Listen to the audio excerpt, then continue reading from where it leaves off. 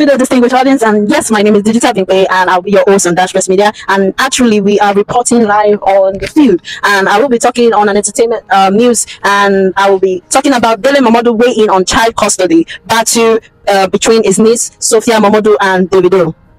Journalist and uncle to Sophia Momodu, Dele Momodu, has weighed in on the child custody battle between Sophia and Singer Davido. The former lovers are currently in court over the custody of their 9-year-old daughter, Imade. Davido recently filed against a suit on Sophia, demanding and share a joint custody of their daughter, a decision Sophia is against and has filed a countersuit. Momodu, in a post on his official handles on Saturday, July 6, disclosed that the court has referred between Davido and Sophia for possible settlement by the Alternative Dispute Resolution ADR. Sharing his opinion over the ongoing saga, Dele advised Davido and Sophia to have a proper structure to put in place for their daughter's welfare and take the issue off social media. His statement read, "Last night I received a distressing message from Mr. David Adeleke, aka Davido. He was obviously devastated by the counter affidavit submitted in court earlier in the day in response to his affidavit seeking a joint custody of his daughter with my niece, Sophia Momodu.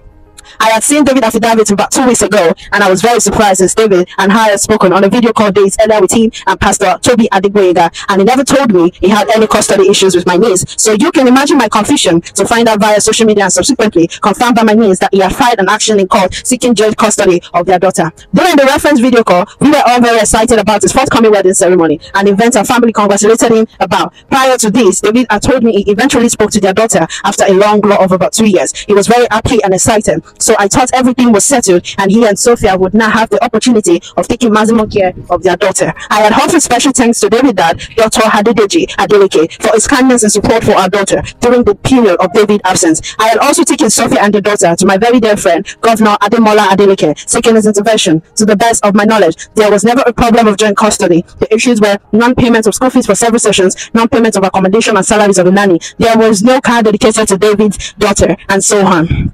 Mercifully, I mentioned all to Dr. Adeleke, and he responded positively like a true grandfather on the issues of non-payment of school fees. David's dad cleared the bills. He also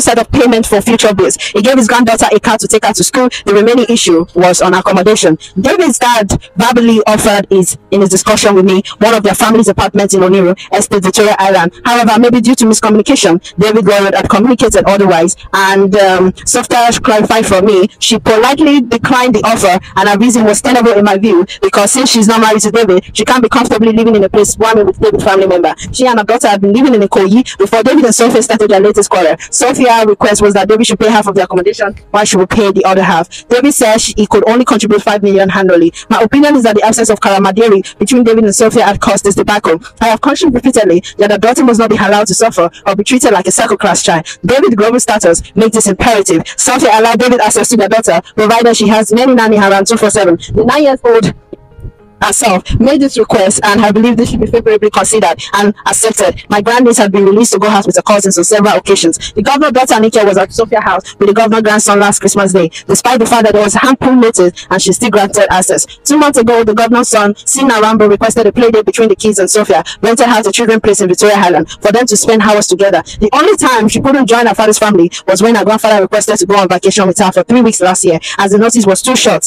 and Sophia had already paid for their own trip due to lack of communication between the parents. The court yesterday referred the case for possible settlement by the Alternative Dispute Resolution ADR section of the court during the settlement week, and I strongly advise that David and Sophia engage truly with the process as opposed to making harmful and irreversible statements on social media, which not only violates the law but the interest of their child. I have in the past 9 years tried my best to ensure amicable resolution of dispute and encourage both parents to have a proper structure put in place for the welfare of their daughter. It is important to note that Sophia did not instigate this court action and is only seeking to protect their daughter and ensure that there is a structured, safe and sustained manner in which father and child can engage with each other. The rhetoric in the media should be avoided by all means, as this is the only further influence what is already a traumatic experience for all parties involved, especially the child in question. So I think here Dele Momodu is just narrating the whole incident of his involvement. So basically Dele Momodu actually felt that their issues have already been resolved, but unknown to him they have not resolved their issue because this was their latest issue. Now if I was to share my perspective, Now, what is my opinion of David and Davido and Sophia? I would say that these two people are grown-up adults, and putting their child in the midst of social media is not actually advisable. If they want to resolve their issue, the nurses really don't need to use social media to resolve their issues, or even use the law. They can come together and form a dialogue where the two families come together and resolve this issue diplomatically. I don't really understand whether it's obsession or whether there is still love involved, but all I know is that the way forward is that the two parties and their family should come together and resolve this without putting themselves and their child into the limelight. So if you have your own opinion, kindly please comment it and share on Dash Press Media. And also, I would like to give you a reminder of our services. Here at Dash Press Media, what we do is that we are into online journalism, media, blogging, newspaper, magazine, and if you need any of all these services, don't hesitate to call or WhatsApp us +234-814-748-0036. And also, I would like that at the end of this video, you kindly like, share, and subscribe to Dash Press Media. I'll see you guys in another video. Bye.